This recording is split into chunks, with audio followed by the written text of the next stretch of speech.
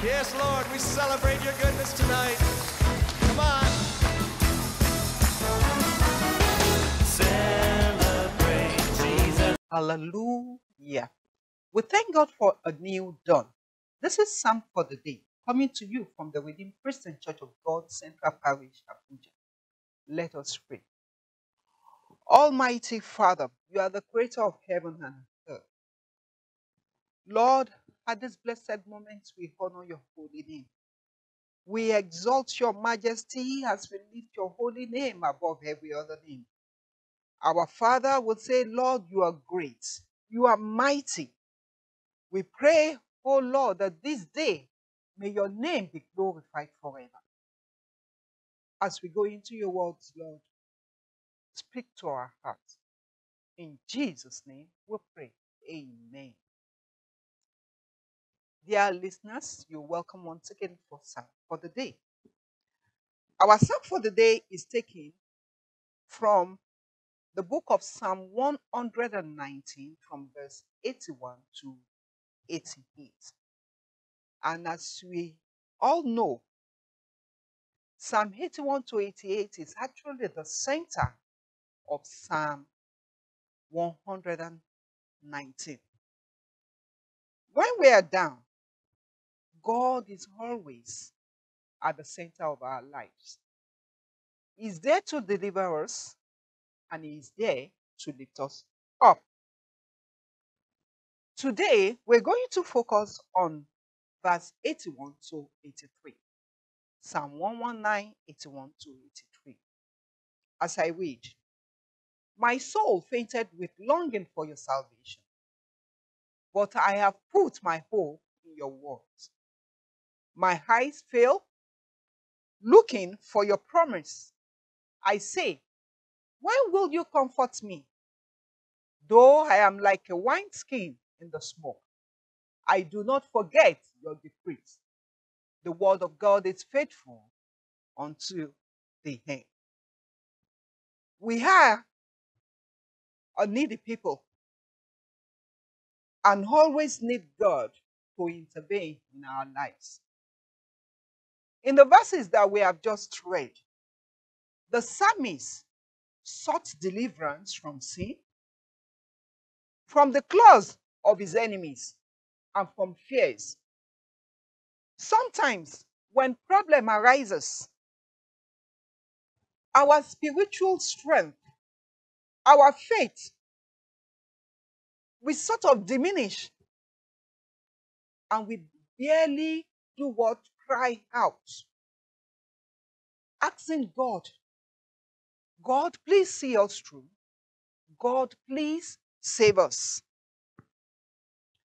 At that point, we will realize that we are just a few minutes away from the nervous breakdown.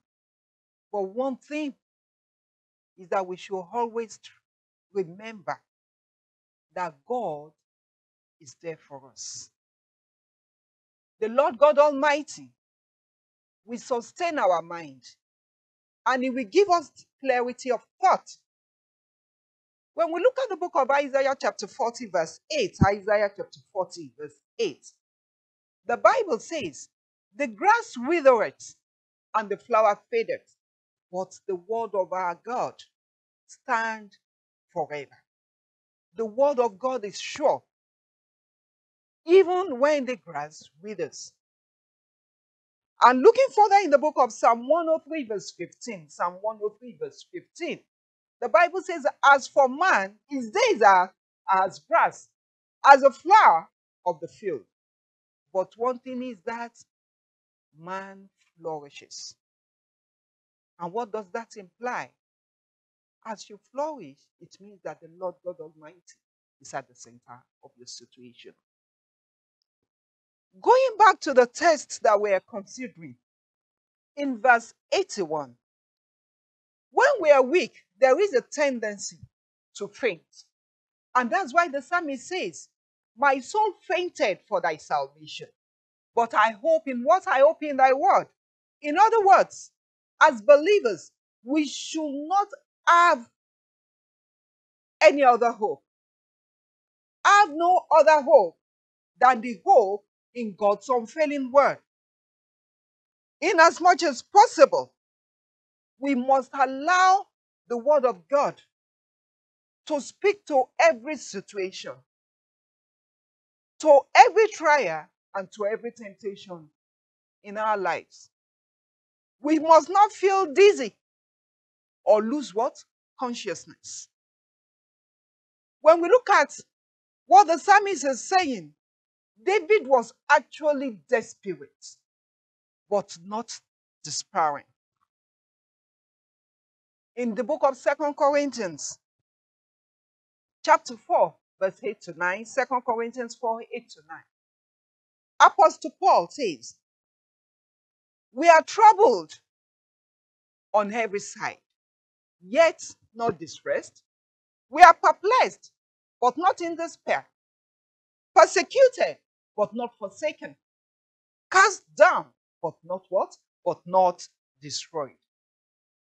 One thing I want to leave with you is that hope sustains when desire exhausts. While the grace of desire will always throw us up and down as believers, the grace of hope will lift us up again. Looking further into verse 82, my eyes fail for thy word, saying, when will thy comfort be? That word fail is a word that should be far from us. David studied the word of God intensely. And what he could not do is that he could not afford to lose that word. So he felt the pain of his inability to read the word. Due to what? Due to his present predicament. Due to his oppressors. And in the midst of the dry spell of life, as Christians, we must not give up. Don't give up. The Comforter will comfort for you in the mighty name of Jesus. In the midst of the psalmist's affliction, what did he do?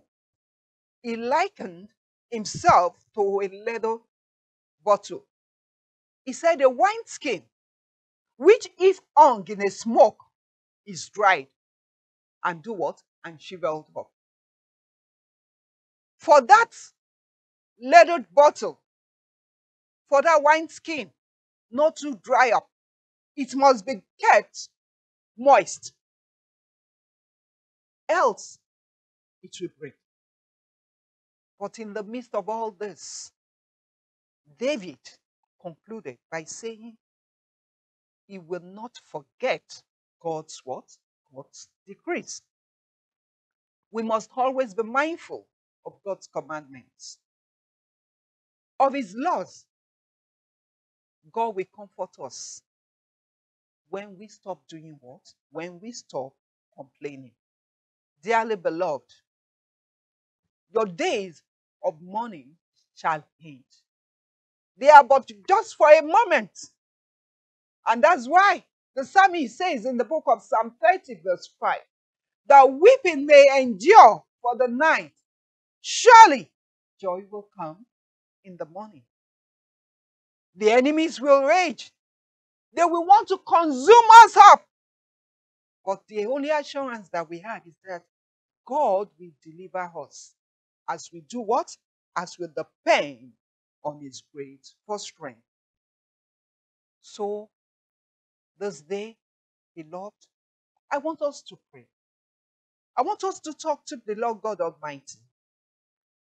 Ask God to deliver you from every form of trial and temptation.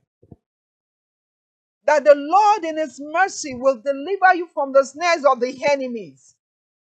That every form of fear that might want to make your faith to waver, that might want you to doubt him, that Father, in your mercy, remove such fears from our life in the mighty name of Jesus.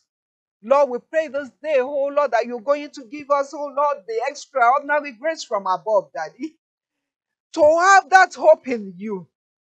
because our hope is built on nothing else but the Lord Jesus Christ. So, Father, irrespective of the situation we find ourselves, Lord, we pray thee that our hope will be in you. In the mighty name of Jesus, Lord, do not let us faint. Do not let us fail, oh Lord. And we pray that you will grant us all round comfort. In Jesus' precious name we pray. Amen. Yes, Lord, we celebrate your goodness tonight. Come on.